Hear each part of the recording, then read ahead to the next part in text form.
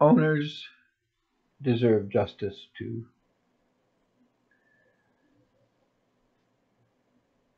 The thrust of justice has always been to defend the accused, and this has some importance, at least where there is the government bringing an action against a citizen. But more and more, we're looking at government policy that is one sided. And we justify this a lot of times because it's promoting a social agenda we tend to agree with. Um, but what really is justice? Is is justice about pursuing a social agenda? Is it about the freedom of people from their own consequences, um, helping them to avoid accountability? In this talk, we look at justice as based on ownership. Ownership is based on authorship. We don't own what we do not create, and we do not have claims on what we did not create. That which is created by others is inalienable, as is what we create. This appears to create a lot of problems, and it does within the conventional way of thinking. The conventional view is that there is personal, private, and public ownership. Personal ownership does not take a lot of discussion because we all tend to feel that we have to own what we need for personal use. This is not to say that this is totally true, but it's of um, such minor importance, or the issues are rendered moot by the fact of necessity. We do need to live, and we do have an equal right to what we need for our own life. If we don't have that right, nobody has that right, and nobody has any means of living. So we're going to assume that we do have an equal right to personal use items. It's when you get into private ownership and public ownership that the issues really come to the fore. There is a incremental step between personal ownership and private ownership, or ownership of goods for personal use and ownership of goods for um, commercial use, what might be called capital ownership. Capital ownership is ownership of assets that have commercial value.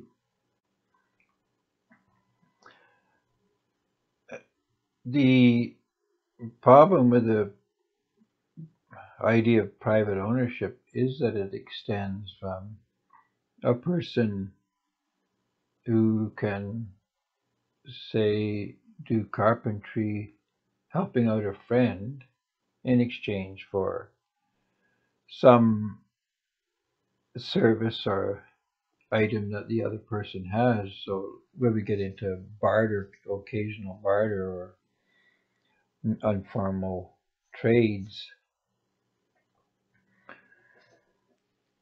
this was what initially was the case. A person who could make arrowheads or baskets or whatever, or could hunt, tended to specialize more in that and trade his products for what other community members could do or had. And again, we tend to slide over this because it seems of minor importance and of minor differences from just personal use items.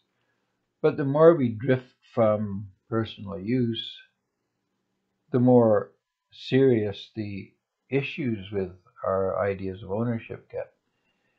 We go from it being okay to look after someone else's dogs while they look after our children on another day, to someone opening up a school or claiming a vast tract of forest or of waterfall.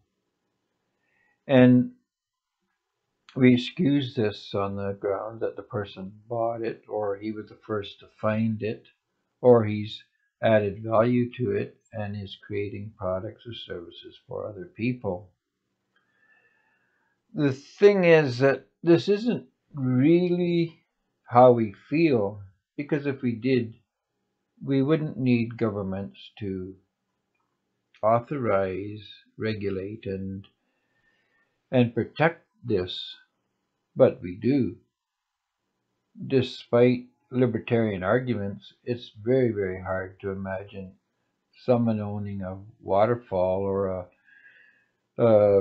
say, General Motors without a government to protect them.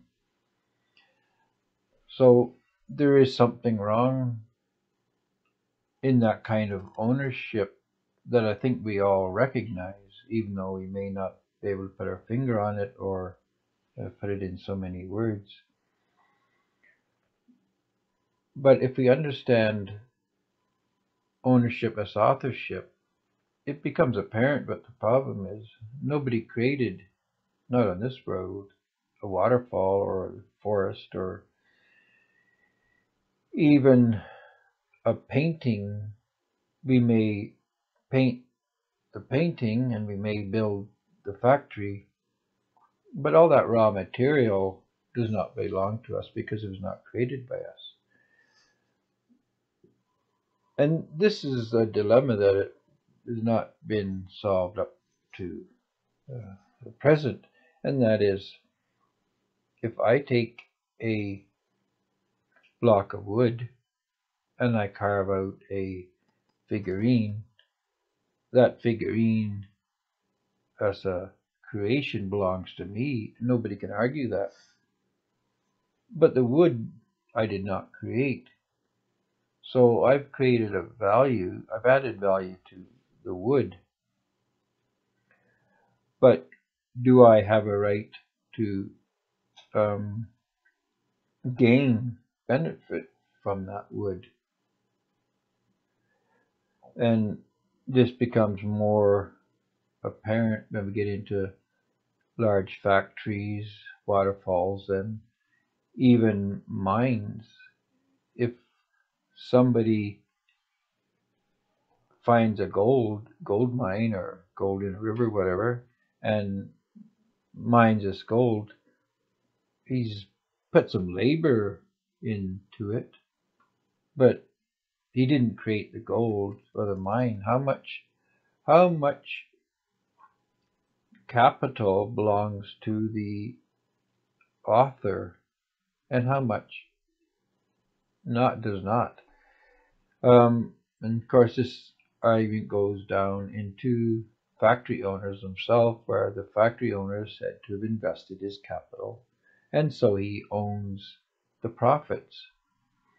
And we can see this in many cases, that there is some justification, but in other cases, the argument is rather tenuous. Somebody writes a software program, has created something, and then all from that time forward, he reaps off this one creation, but how much labor did he actually put in?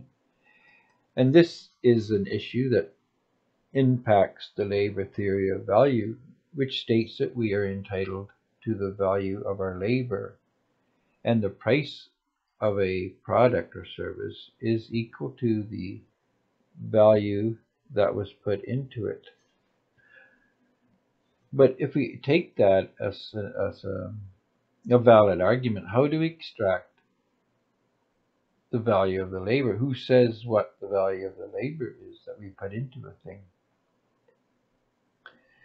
And we can see that this is a serious problem when we get to government, because governments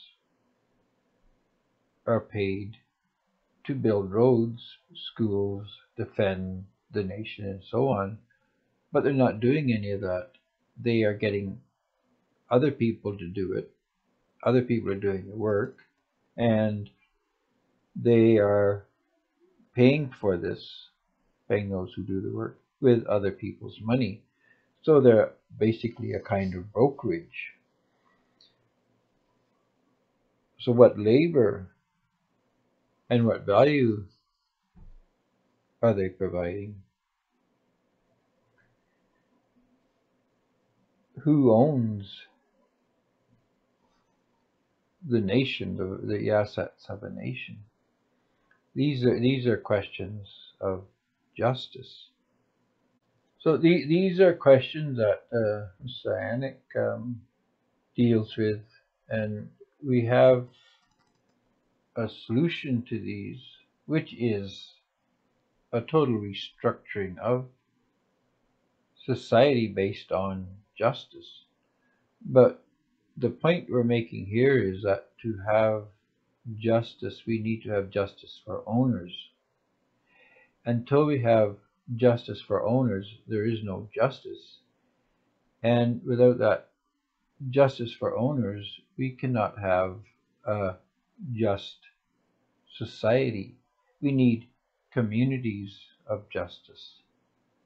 And so I encourage you to look further at our website and our blog posts and our videos and podcast for more information, and consider the importance of fighting for or joining in the fight for justice for owners. And if you're an owner and you find it unjust that the pie you bake is being divided by those who did not help, and this is an old problem, the ones who plant and reap and process are not always the ones who get to eat and enjoy. And we think this is a serious problem, one that's not been really addressed ever. And we encourage you to think about this and consider having it addressed seriously.